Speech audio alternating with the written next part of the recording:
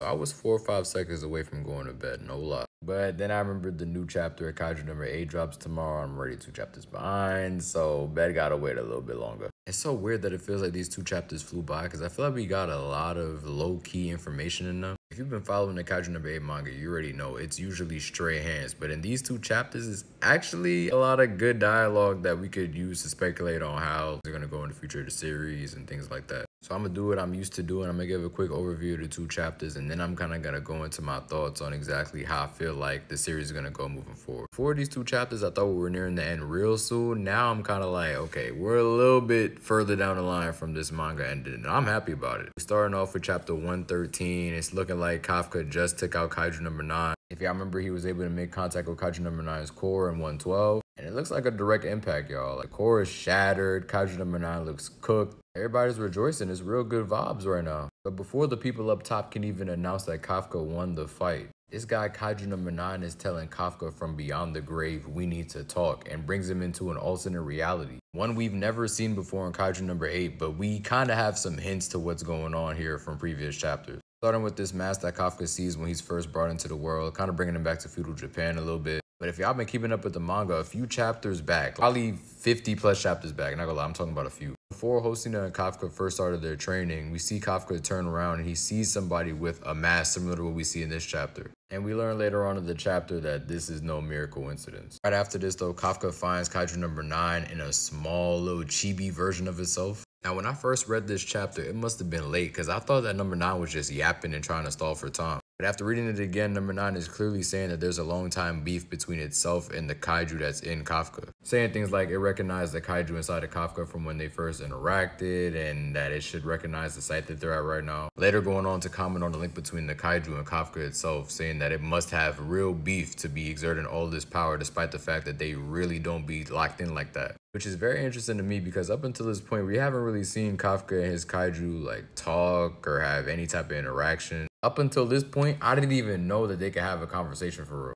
I would have never guessed it was that much of a deeper beef between the kaiju and Kafka and Kaiju number 9. I thought that was a direct Kafka and Kaiju number 9 issue. Which then brings it all the way back to chapter 1, the kaiju choosing Kafka to begin with. Was there a deeper reason for that? Because later on in the chapter, after Kaiju number 9 gets done yapping, and it really feels like it's stalling, I'm not gonna lie. Talking about Kafka, you won, stand proud, you're strong, all that bullshit. You get to see all the literal demons living inside Kaiju number 9. Now, these are the same kaiju that Mina saw when she was trapped inside Kaiju number 9, but whole time, it's actually one whole Daikaiju from the Meiriku era. And I'm not even gonna lie to y'all, this shit looked treacherous. I thought number 9 and number 2 working together was bad, but this thing, like, bro, this kaiju got real final boss potential, I'm not gonna lie. I mean, respect to number 9, but even he wasn't moving like this. So while Kafka is literally dumbfounded at what he's looking at, we then go back to the real world where Mina is looking dead at him. And whole time, Kaiju number 9 got a whole tendril going through Kafka's chest. Bro, when I first seen this, my mouth literally dropped to the floor. Like, no way Kafka is going out like this. You really hate to see it, bro. Like, if I was living in their world right now, I'll be tight. That's why you never celebrate too soon, for real.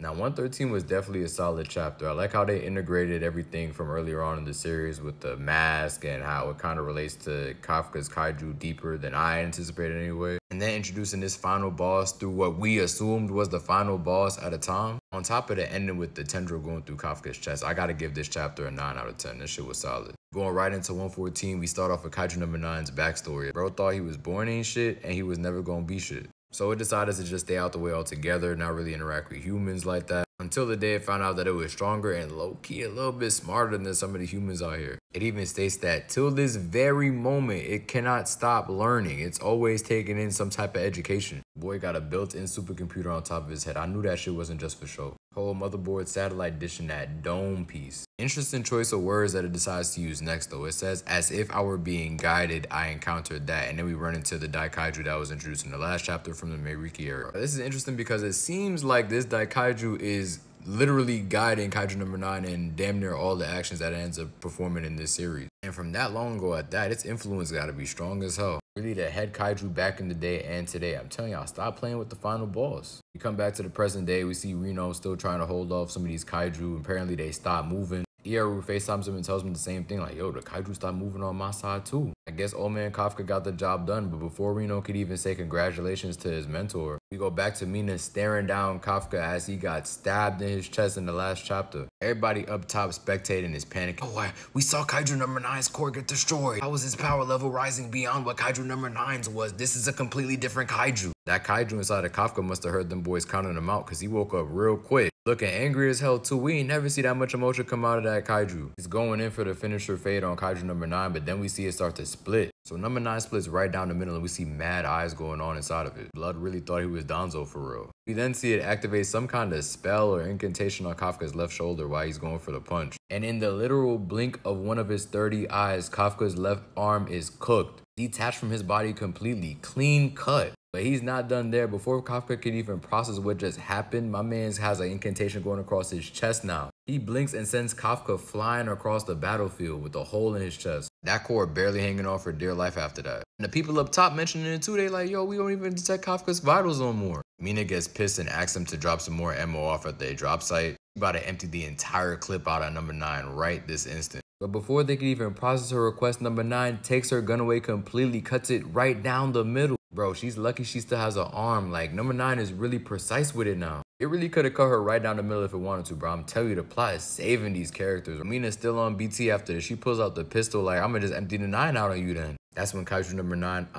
the Daikaiju controlling Kaiju number 9. That's the saying, not only has nobody ever escaped, but in no era has anybody ever escaped. Which adds further context onto what Mina had first heard when she was inside number 9 to begin with about no one ever being able to escape. I'm here thinking bro's talking about just in his existence. No, it's talking about the Daikaiju, bro. That shit caught me off guard completely. This Daikaiju is not playing no game. Gotta give this chapter a 10 out of 10. We got a lot more context on number 9's backstory and how it's connected to the Daikaiju to begin with. And we immediately get to see how much of a threat this Daikaiju actually is. It got Kafka out the way in 2 blinks. And it's seemingly about to pull Mina right back inside of it without even having to take a single step. This thing is clearly a problem. I'm really trying to think how they about to deal with this. Because I feel like with the introduction of this Daikaiju, the series is definitely going to get extended. But by how much? Because I feel like they have to take care of it right now. Y'all seen how calculated Kaiju number 9 was when it was at the helm, orchestrating all these plans to mess with the Kaiju Defense Force. Imagine having this Daikaiju running shit with Kaiju number 9's intelligence. It's over with. So some way, somehow they're going to have to deal with it today. And I feel like a lot of the members from the Kaiju Defense Force are going to have to come in and really stall until Kafka's able to get back on his feet. The heavy hitters like Kikaru, Reno, Iharu, they're going to have to come in and really do some work at this point. But they've been fighting for so long, their combat suits have had to reach maximum capacity at this point. They can definitely stall it for a couple chapters though. If JJK did it with Sukuna, I don't see why Kaiju number 8 can't do it. I think while this is happening, we're going to see a lot more of Kafka dealing with his Kaiju and kind of building a relationship with it. To some capacity, they don't gotta be a good relationship. It could be how like when Naruto first met the Nine Tails, and we haven't really seen an interaction before with them. So they don't have to be buddy-buddy, but they both have a common hate for Kaiju number 9. And I think that's when it's all gonna come together. It's gonna culminate. They're gonna find a way to escape from that feudal era they're in. And when we see Kaiju number 8 in action again, it's gonna be a much stronger version of Berserk mode could ever be. Cause now they gonna be locked in. They gonna really be in sync for real. Those are my predictions going forward in the series. I don't really see this series lasting too much longer after this. I hope I'm wrong, but I really don't see them dragging this more than they already have. I know the series is only 114 chapters, but Kaiju number 9 has been a part of it since before chapter 10. And it's been the big bad since then, so I feel like it's only right that we get rid of him sooner than later. Y'all let me know y'all thoughts on the chapter and y'all expectations for chapter 115.